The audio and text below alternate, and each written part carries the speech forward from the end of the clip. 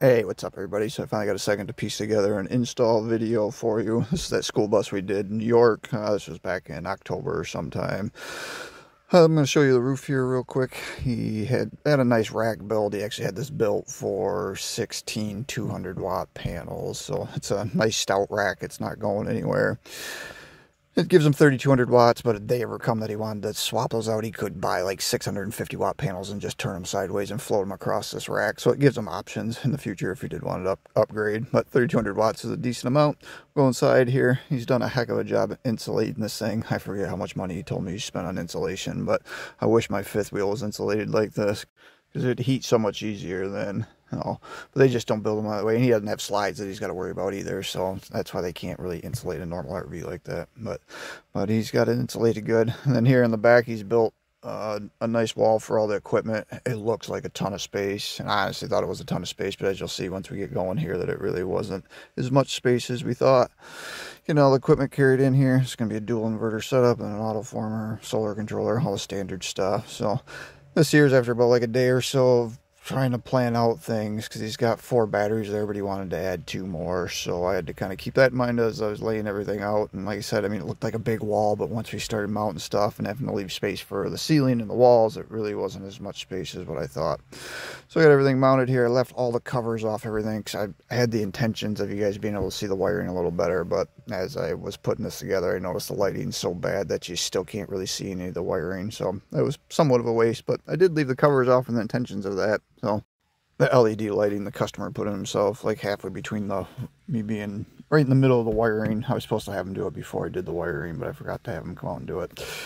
So then he's got 4 Battleborn batteries. Those he actually bought like a year ago when they had a sale. I wired them together in groups of 2, so the back 2 are together and the front 2, and then he's actually going to buy 2 more as his plan and have 6 total. That's why there's 3 cutoff switches, one of which is off, because I ran all the wiring and put the cutoff switch in for him, because it'd be a nightmare to do all that afterwards.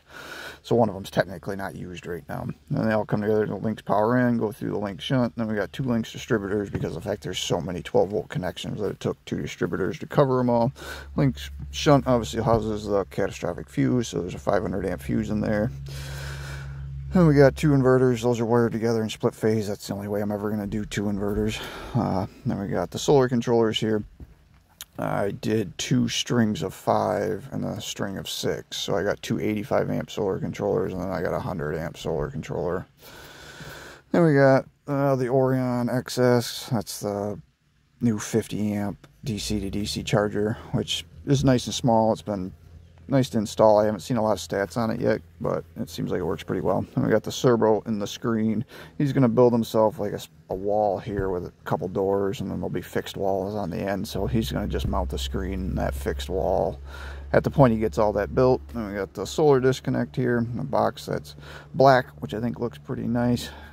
Got the wires run up to the roof. I put a combiner box, which you'll see at the end of the video here, but that's what those wires run up to, is the combiner box that I put up there. We ran some of his other wiring, like the 120 volt wiring for him. He helped me with it because he knew where everything went. And then the only actual 120 volt thing I could plug into is this outlet here. I put that in just so I could run something, so I got an electric heat running there.